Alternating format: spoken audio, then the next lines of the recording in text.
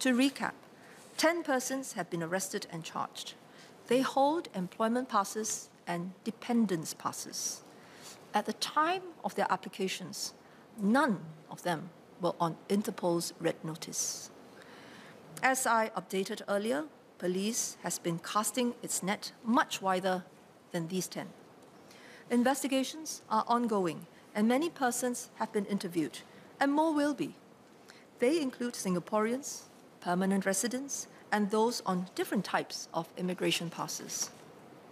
Anyone who is found complicit in the wrongdoing after ongoing investigations will be dealt with in accordance with the law, regardless of their immigration status or whether they are Singapore citizens. We have frameworks in place for the assessment of applications for work passes and other long-term immigration facilities. The frameworks incorporate information from multiple sources and agencies. Applicants are screened against a database of blacklisted individuals. We use data analytics to identify and scrutinize higher-risk applications. Foreigners convicted of an offence in Singapore may be deported from Singapore and in some cases banned permanently. Mr. Wee asked whether we work with foreign governments to verify the information provided by applicants.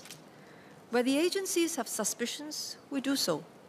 Our Singapore overseas missions also help to verify the authenticity of the documents. However, given the volume of applications, it is not possible to conduct verification checks for all of them. Members will appreciate that no screening process is foolproof. We will review how to tighten our verification checks at various points. At the same time, we should be sensible. Most people are not illegal money launderers or criminals.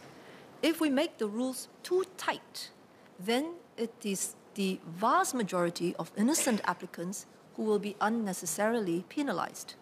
The crooks will still try to find a way around the rules. So we need rules, we need to apply them, but let us be careful about knee-jerk reactions, which may make our business environment unfriendly.